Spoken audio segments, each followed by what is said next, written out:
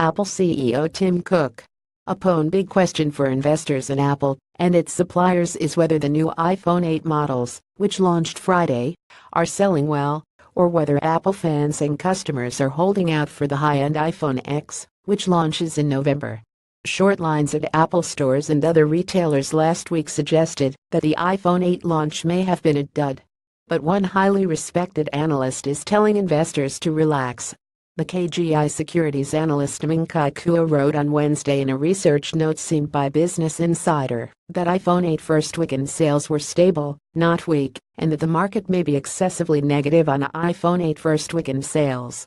KGI Securities thinks Apple's Asian factories are building about the same number of iPhone 8s as they are the more expensive iPhone 8 Pluses, for a total of 16 million to 18 million iPhone 8 models this quarter. The report relies on data from Luckalytics to suggest the more expensive iPhone 8 Plus is slightly more popular so far.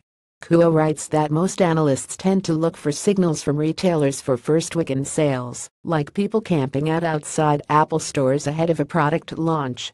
But those sales are typically for unlocked devices, not the iPhones sold on installment plans by carriers and other retailers. While we acknowledge that queues outside SIM-free channels have been much shorter than after previous iPhone launches, we see stable first weekend demand for the iPhone 88 Plus in carrier channels, the note said.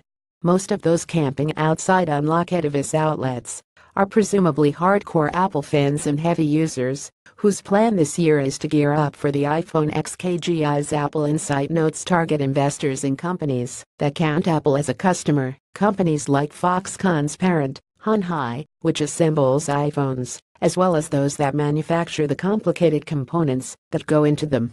Kuo's takeaway from early iPhone 8 sales: Apple supply chain shares have corrected because the market is excessively negative on iPhone 88 Plus first weekend sales, he wrote. He recommends investing in companies such as Hon Hai, Largan Precision, and Chunghwa Precision in Taiwan. But he says his findings don't imply iPhone 88 Plus shipment momentum will remain stable. We believe this needs to be monitored closely going forwards, he wrote.